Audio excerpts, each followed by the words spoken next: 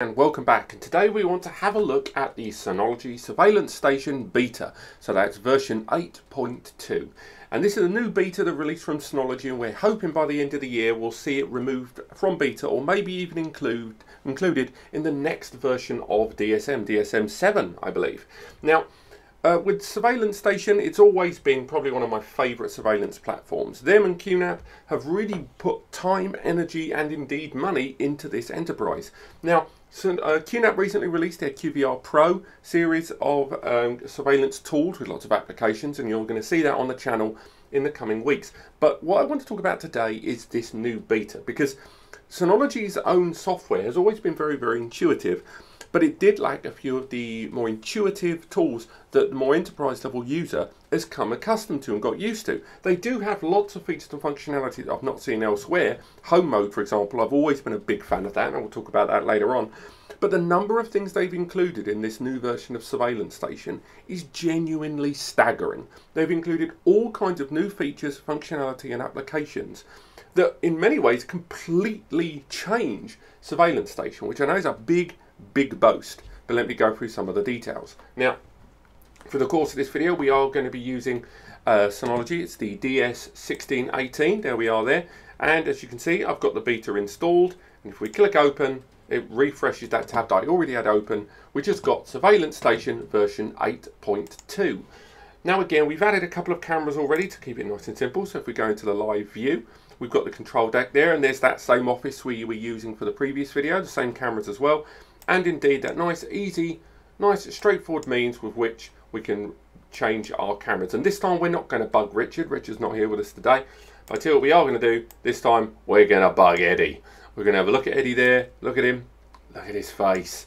We can come out of there and we'll stick with what we're doing. But again, those that are familiar or watch my other video regarding Surveillance Station, you'll already be aware of a lot of the features and functionality of the existing version, the fully fledged version of Surveillance Station. Today I want to talk about some of the new bits and bobs. So some of the stuff we're not going to cover so much in this video, largely because of the way it's, this video has been recorded on a desktop. Straight away, let's address one of the biggest changes to do with the mobile application. Let's get the add-ons up.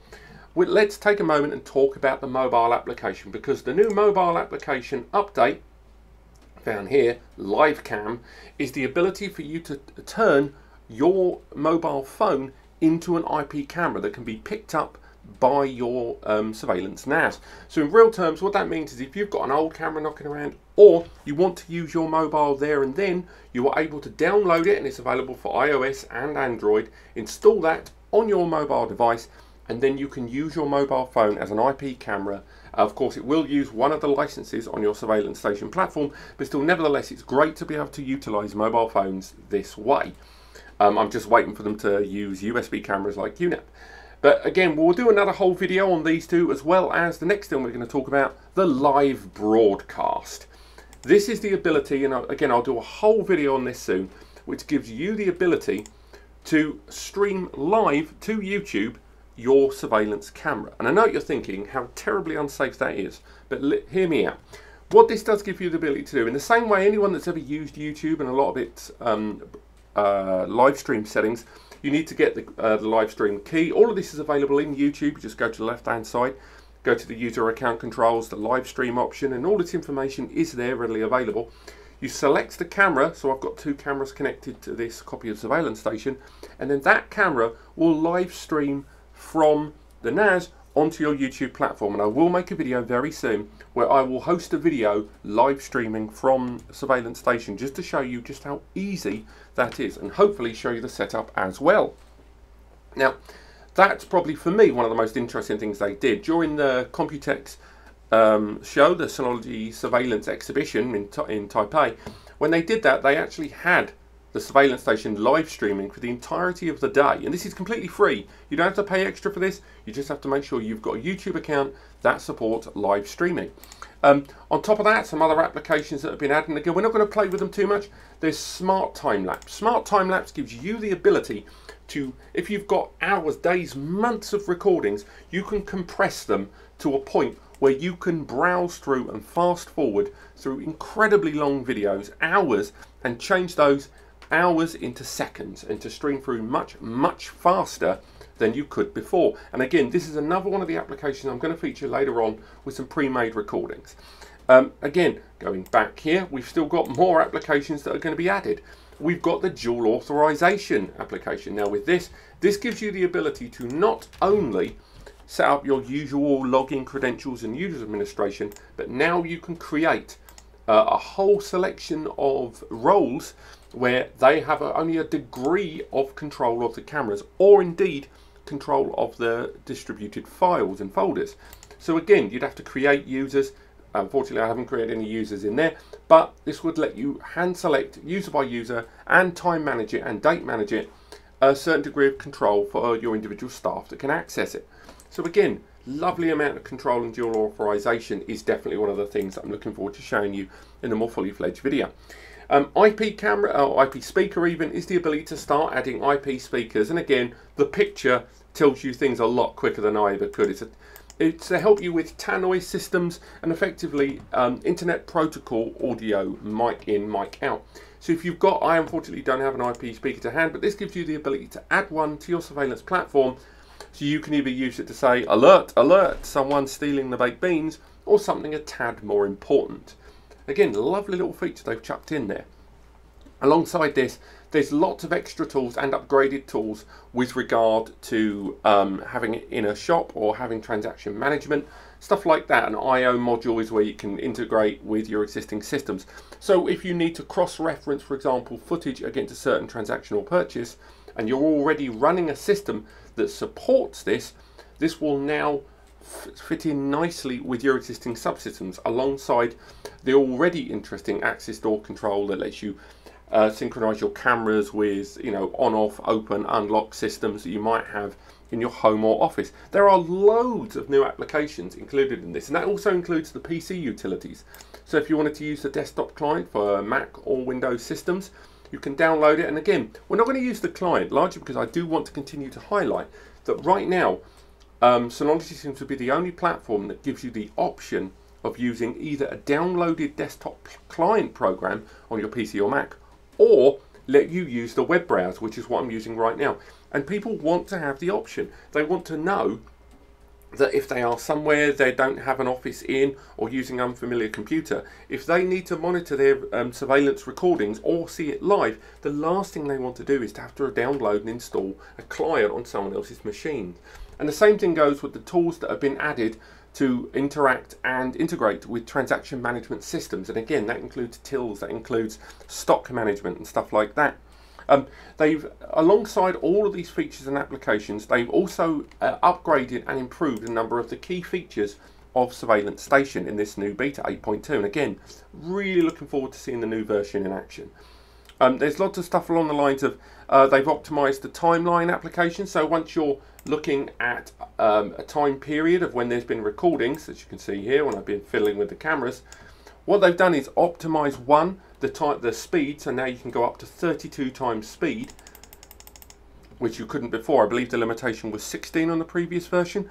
And then they've improved the frame rates as well. You're probably going to see me walking through that room in no time, fiddling with those cameras there. And again, I'm not doing that. That's all happening in real time, fast forwarding at 32 times speed, and it is legible. And that's two completely separate cameras monitoring the same area, which again, I'm quite impressed with.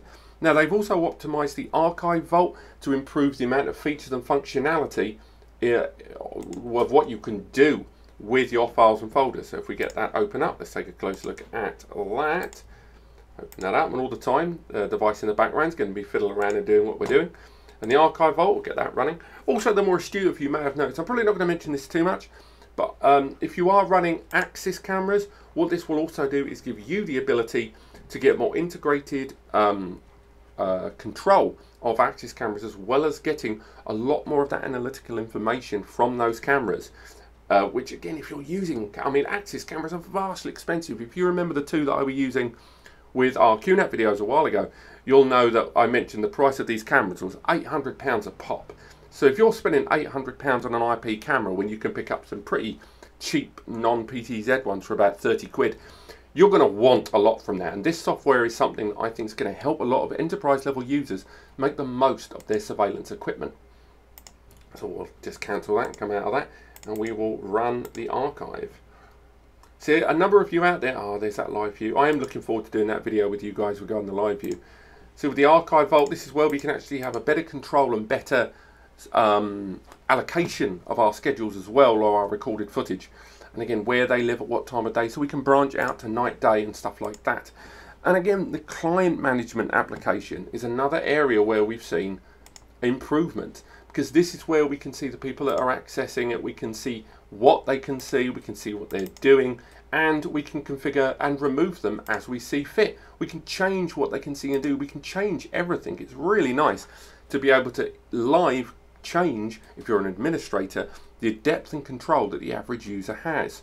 Let's go back here, let's have a look at some of the other interfaces here. Have we missed anything out here? The live view multicast. Again, haven't had enough time to play with the live view multicast. I'm not hugely certain what it does. If we read through what it does on the screen rather than keep you waiting on that one, it does mean, I believe this is more of a bandwidth saving tool going by what we're reading here, and maybe it's the ability to stream a single recording to multiple sources without all of them having to have their own independent connection, which actually leads me very neatly onto the file sharing and link sharing part of this new version of Surveillance Station.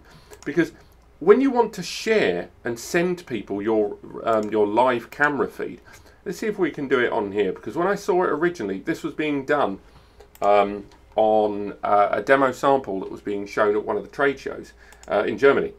And what's quite interesting to do is give you the ability to just send a link. Previously, if you wanted to send someone your recording, if you wanted to show someone something happening on one of your cameras, be it a pre-recorded area or live recording, you had to go through all manner of crap to try and get someone to view this footage. If you wanted to say to someone, this is happening in the building right now, if they didn't have a login credential and they didn't have all the information, sharing a simple camera feed was very, very tricksy.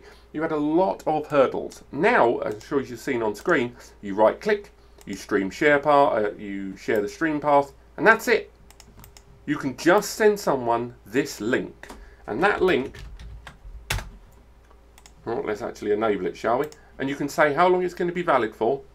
And now that link, in theory, let's see if it will work first time, because unfortunately I don't have outside access. Go for it there. Well, that's embarrassing, isn't it? We'll have to find that out on the next video, what exactly I did wrong. I'm sure someone there can tell me what I did wrong, but rather than keep you waiting, we'll save that for another video. But again, this is a feature I saw at the trade show. It was quite impressive indeed. And it's my fault. We're not going to blame Synology for my ineptitude on that one.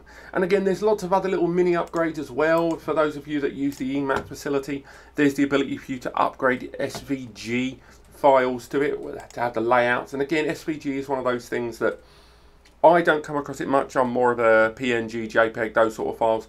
But a number of you out there, particularly for EMAPs, utilize this file format to upload EMAPs of locations and where you want to add cameras to a blueprint of the area that you're monitoring. And again, there's lots of features and functionality like that. I am looking forward to doing a complete overview when this is no longer in beta.